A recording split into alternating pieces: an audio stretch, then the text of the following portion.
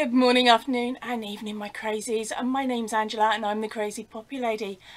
And welcome to January's cow. Now for this one we will be making this humongous guy here, which is our Moose loose about this house. I still can't do it. It's meant to be in Scottish but it just doesn't roll off my tongue well. Right, well anyway, for our gorgeous moose, he is massive. So he would look really good as a floor blanket or a playmat, just down to the size of him. If you are thinking actually I need him for a single bed, sorry, keep an eye out. At the end of the video I'm working on something to be able to extend top and bottom for you so he will fit. Alright, so let's get on to the information for you. Now I'm going to do it a little bit different today. I'm going to tell you the box width and height, so that then if you're running with a different size yarn to me, so I did mine in a DK, but if you're running in a different size yarn, sort of the 3s, the 4s, the heavies, whatever, then you will know this is how big your box is going to be, and then you can do your math from there to see if it takes over the bedroom or not. Right, so he is 53 squares long by 53 squares wide at the moment. He is a solid square. And for those of you that like to go old school, and we have got him in at 35 inches squared. So that's top going up and 35 inches along. And then if you're in centimetre, if you work in centimetres, that is 89 centimetres long and 89 centimetres wide. See, I did tell you, big project. Now the yarn I actually used for this was the Aldi yarn, because I am trying to use it all up so that in future tutorials I will be using a different brand of yarn that more of you will be able to get hold of. So the Aldi DK is a decent thick DK weight yarn, so it's a little bit thicker than the Stylecraft. Okay, now as I said, it's a UK DK, it's a US size 3 and an Australian 8 ply. Now I'm hoping I've covered everybody. If not, tell me in the comments down below and I will try and find the variation and the coding and stuff for your country, or if you already know it, put it down and help a girl out. Right, so I've already used up my colours of yarn, so I can't actually show you what they were. I did do the video at the beginning, but then I realised when I was editing that I forgot to add in the black, the white and one of the blues.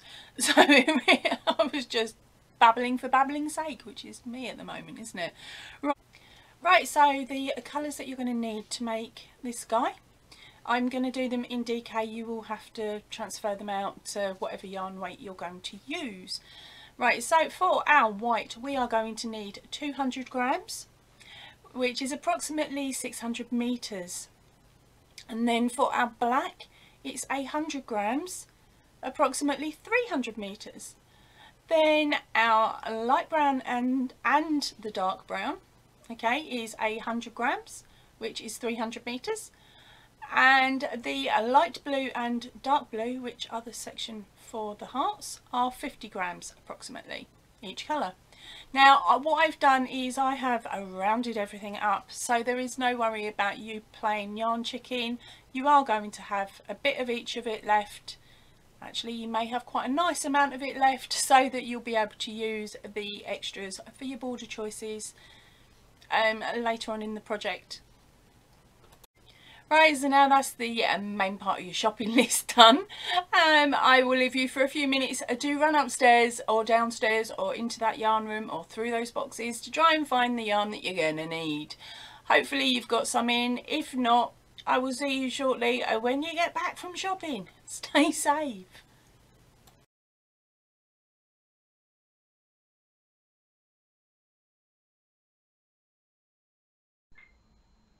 Good morning, afternoon and evening, my crazies. My name's Angela and I'm the Crazy Poppy Lady, and I would like to welcome you to January's crochet along, which is a Moose Loose About This House.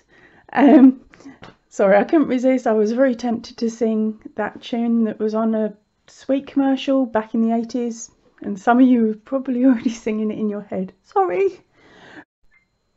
You're also going to need a few stitch markers. I'm using a 4.5mm hook with a DK yarn, but you can change that to what suits you or suits the yarn that you're using. You're also going to need a darning needle and a pair of scissors.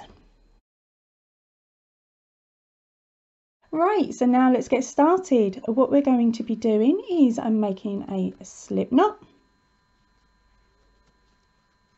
popping that onto your hook. Now we are going to be chaining 5.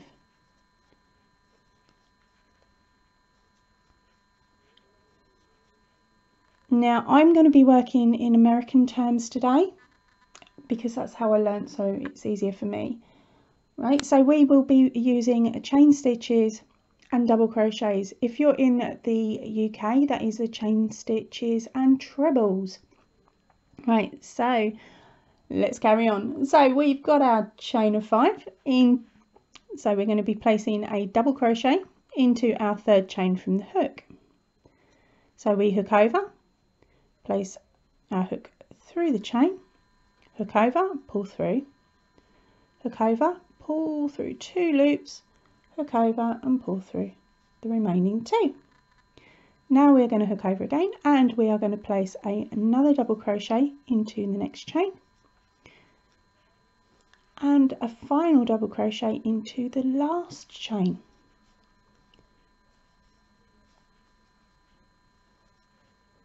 So that is your very first block made and your very first row complete. It's that simple. Now for each time that you need to do an increase, you'll always do it at the end of your work. And to do that, you're going to chain up 5.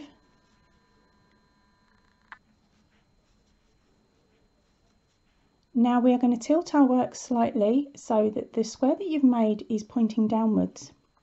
You're going to work into the top of the chain and you're going to do your 3 double crochets again, starting at the 3rd chain from the hook.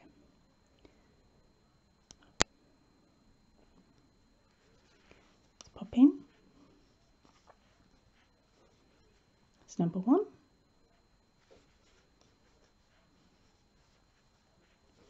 2 and 3. Now this does look very alien because you're sitting there thinking, hold on a minute, that's not going to match, but it is, because what we're going to do is we are going to tip this one 180 degrees and we are going to join the 2 squares through that chain 2 space, just there. So you've got your chain 2 here and then you've got your 3 stitches, and we are just going to slide our hook through and bring up a slip stitch. Okay, so that is your first square here for your first row and your first square there for your second row. Now we will be chaining up 2, and this is the amount of chains that you will do for every single square unless you're increasing or decreasing. So we've got our chain 2 on done, and now we are going to place 3 double crochets in around the chain 2 here. Okay,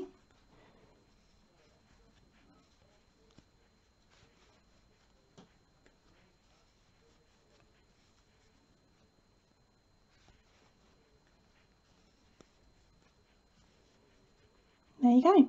So that is the end of your second block on your second row. Okay, so now let's move on to row 3. For that we are going to chain up 5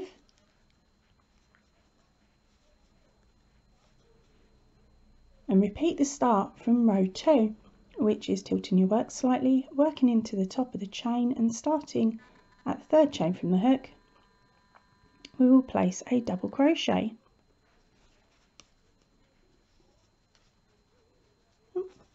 Then a double crochet into the 4th chain from the hook, and then the last one into the 5th. And so again, that block will have your chain 2 and then 3 double crochets. Now we tip our work again, so we tilt it upwards 180 degrees and we place our slip stitch around that chain 2 spot. Now we chain 2. Oh, sorry, I'll just move my camera back. There we go, we chain 2. And now this is where it can get a bit fiddly, so I like to fold down the squares that I'm not quite ready to work on. It keeps it out of the way of the hook. So now we'll place our 3 double crochets around that chain 2.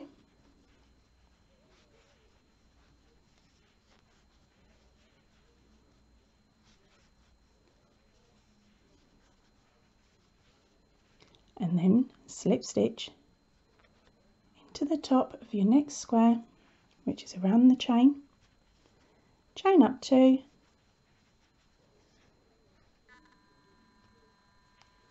And then 3 double crochets around the chain.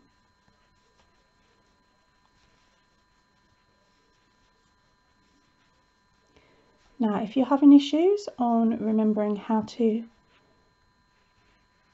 create the chain work to go up and increase, and just scoot the video back a little bit to the start of either row 2 or row 3. Now you will always be increasing on the first square of each row, and then you will also decrease, but we'll get to the decreasing shortly. Right, so for the moose pattern you will now need to do 19 rows of white. Once you've completed 19 rows of white, which will have the increase on the first square of every row, come back to me and we'll get on with the next section, which is starting to work on the colour blocks. I'll see you shortly. Okay, so here we are back at the end of row 19. Now this is the last row of complete solid colour that we'll be doing for quite a while. So for this row you will have been working down your work and you will have 19 blocks. Another little tip is so that if you do put your work down at any point during this project, which I'm not being horrible, we're bound to because it's quite a large one, pop a stitch marker in row 10 in the corner of row 10 once you've laid your work out, so that you know that your work is laying this way. So one stitch marker for your working yarn is at the bottom. You have your tail from the beginning on the left hand side, or right if you're left-handed, and then your stitch marker for your row 10 will be in the block on row 10 on the left hand side if you're right-handed and the right hand side if you're left-handed. Oh, this gets confusing, but other than that we are now ready to move on to a row 20.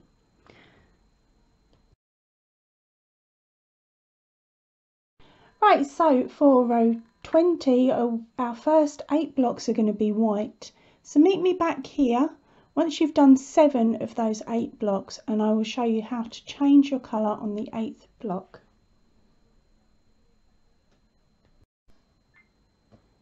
Right, so you've finished your block number 7, so we're now going to be working on to block 8, but before we do block 8 I like to be a bit cheeky. I like to put the strand of yarn that I'm going to be working onto my finger so I can use it straight away. Right, so I like to have my non-working yarn attached to my next finger down from the one that I normally hold it in, but everyone has a different way of doing it. Right, so we're going to chain up 2 and we're going to place our 3 double crochets in as normal. Oops, sorry. And that is where our white will then stop, because what we're going to do is we're going to pop our hook through our chain as we would normally do, but instead of using our white we are going to pop on the black. Okay, and then we are going to pull the black through and finish a stitch off as a slip stitch. Okay, now we are going to chain up 2, give your black and your white a gentle tug, nothing too major. Okay, now we drop our white, so at this point I like to move it out of the way and hook it behind. Now working over your tail saves a bit of sewing later on, but I like to work over my tail and over the chain, and then I place 3 double crochets into that block.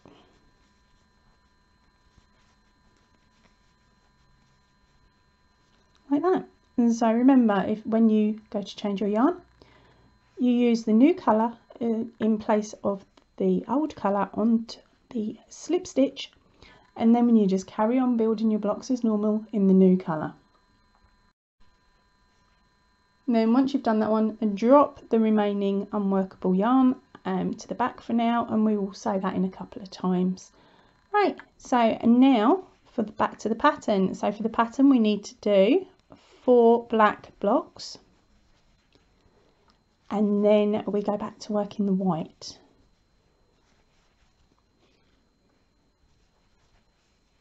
So I'll do that one with you. It's a cheeky way of showing you the change in colour again, isn't it?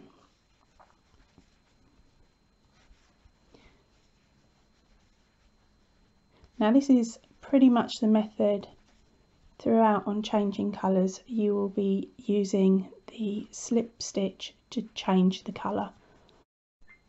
Right, so you've done your 4 blocks, but before completing your 4th block you are going to bring in another ball of white. Okay, and then we are going to attach that like we did previously. So as you saw there, I popped a slip knot on my finger. I'm going to place my hook through, grab the white, make sure it's nice and secure on the hook, pull it through the black, and then chain 2, and that is it. Right, and now we grab our tail again. Working over our tail, we will do 3 double crochets around the tail and the chain,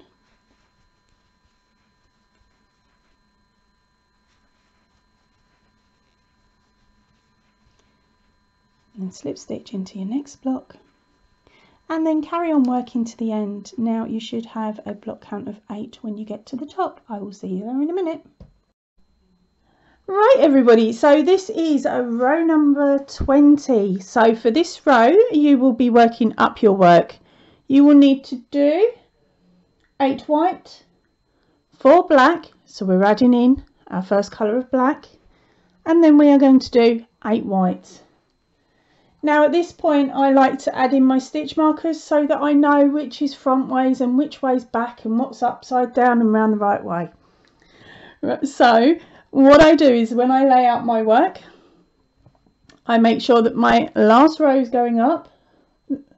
Okay, so that is my number 20. Now I am going to place a marker in the corner of box 20. Okay, it doesn't quite matter where in that box, just so that it's in there. Okay, so that when you've got a visual, you know that that is up and the other way is down. And another one I like to do is I like to place another one on box number 10 going up. So then there's absolutely no confusion. I can look down, I can see that I've got 2 stitch markers here. So that is 1 to 10, that is 10 to 20. That means if you do have to pull anything out, you know you don't need to pull it. If you know that you're accurate up to this point, you don't have to pull any more back, like I've had to do today. Right, so and now let's get on with row 21. Right, so now we're working on to row 21. For this row you're going to need to get ready with your dark blue, or the shade that you've chosen for your dark hearts. I shouldn't really call it that, should I? Right, but anyway, I'll prep that and we'll be grabbing that shortly. Right, so we are going to do 8 white and then 1 black, just the 1 black, and then before joining the black, meet me back here and I will show you the next step. Right, so now we're going to be working into a block number 9. So for this one we need to move our yarn over because we will be working with the black. Okay, right. So to do this, what you're going to do is you are going to place your hook around the chain as normal, hook over your black, pull that through and pull it so it is in line with where you want the edge of your box to be. Pull it through the white and then just chain up 2. Now we are going to work over the white chain and the black strand for a box count of 3.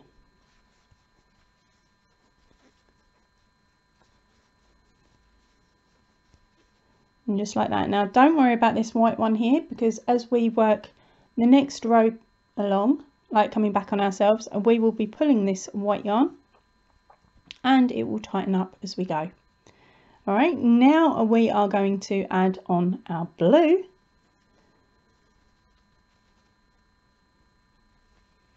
Okay, so as before, pop your hook through, pop your slip knot on, pull your blue yarn through, chain up 2, work over your blue yarn and the chain, top chain 2,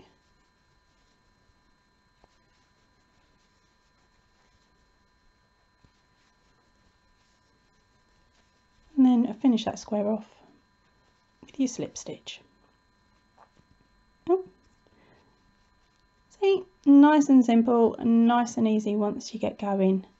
Now what I'm going to do now is I'm going to leave you to carry on with this row and change colours as and when you need to, and I will give you the box count in a few moments.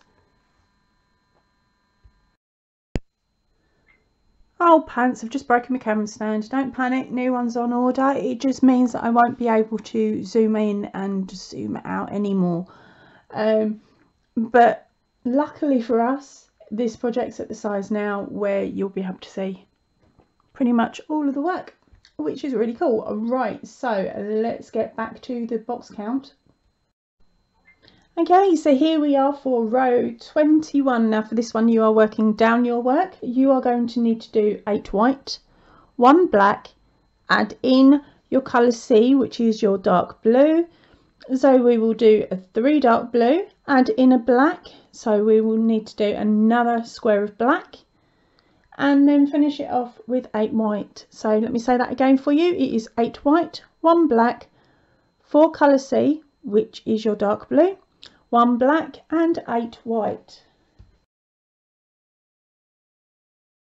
Right, here we are for row 22. For row 22 you're working up your work. You will need to do 5 white, 4 black, 4 colour C, which is your dark blue, and then we have 1 black, and then we have 8 whites. Right, so here we are back for row 23. For this you are working down your work. You will need to do a 9 white, 4 colour C, which is your dark blue, a 1 black, 4 colour A, which is your light blue, 1 black and 5 white.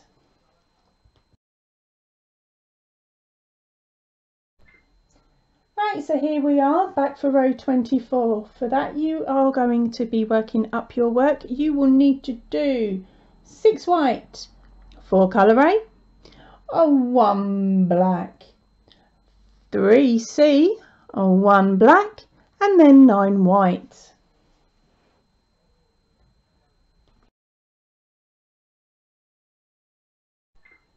Here we are for row 25. For row 25 you're going to work down your work. You are going to need to do 10 white, 2 black,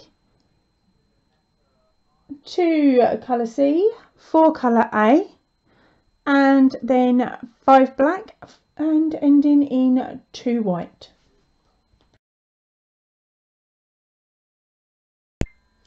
Right, so here we are back for row 26. Now with row 26 you are going to be adding in a colour C, another 2 black and your light brown. Okay, so that's why I've got my strands sitting on the front here, so I remember. Right, anyway, let's get on with your box count for this one. Right, so you are going to need to do 2 white, 1 black, 3 colour C, which is your dark blue, 1 black, 4 colour A, which is your light blue, and 1 black, 1 C, 1 black, and now we are on to our light brown. So that's 1 light brown, 1 black, and then finish it off with 10 white.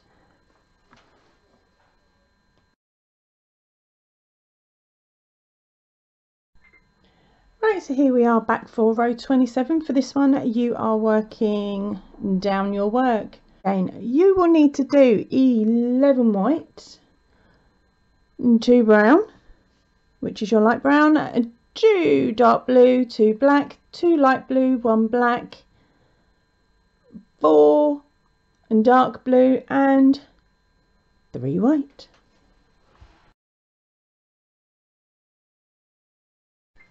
Right, here we are back for row 28. For this one, you are working up your work. You are going to need another ball of black and another ball of light brown. Right, so your box count for this one is 3 white, 1 black, 4 dark blue, 2 light blue, 1 black, 1 brown, light brown, 1 black, 1 dark blue, 1 black, 1 brown, 1 black, and finished up with 11 white.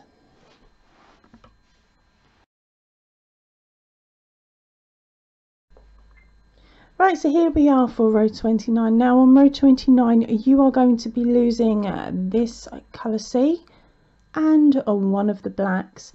So get ready with your scissors. Right, I'm just going to trim those off, give myself enough room, enough to sew in. And right, so now for your box count for row 29. For this one, you are working down your work. You're going to need to do 12 white, 1 black, 1 light brown, 2 black, 2 light brown, 2 light blue, 1 black, 4 dark blue, and 4 white. Now remember, you're cutting off that black and you're cutting off that blue. Keep those balls to one side because you're gonna need them again for when you're coming up this side. We are back for row 30 now. With row 30, we are going to need a small amount of black here, just for 2 squares, because then we will be picking up the 3rd square. This is why I've got a start and a finish here.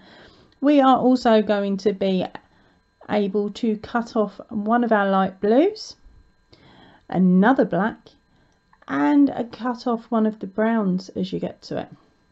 Right, so our box count for this one will be... Right, so we'll be working from the bottom. We will need to do 4 white, 1 black, 2 dark blue, add in your black, do 2 black, pick up the black. So in total you will have 3 black boxes, and then you will do 1 light blue, 1 black, 4 brown, which means we can then get rid of the brown and the black. And then we will do 1 black, and then you will finish it off with 13 white. Okay, so I'm going to say that again for you. There is 4 white, 1 black, 2 dark blue, 3 black, 1 light blue, 1 black, 4 light brown, 1 black, and 13 white. So here we are back for row 31. Now for row 31, we are going to be cutting off a black and moving it further up your project, and we'll also be adding in another light brown. So our box count for this one is 14 white, 4 light brown, 3 black, 2 light brown, 1 black, 2 dark blue. Finish it up with 5 white.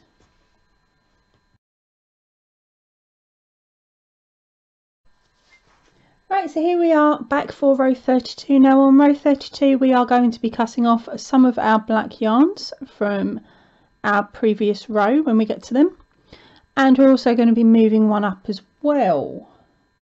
So for row 32 we are going to be working up our work. You are going to need to do 2 white. This is where we add in a black for 4 black, cut off a black, 2 dark blue, move up your black, 5 light brown, cut off a black, 1 black, that's an add in black, and then we have got 3 more brown, 1 black, and then 14 white. So let me do that one again for you. That is 2 white, 4 black, 2 dark blue, 5 light brown, 1 black, 3 light brown, 1 black, and then 14 white.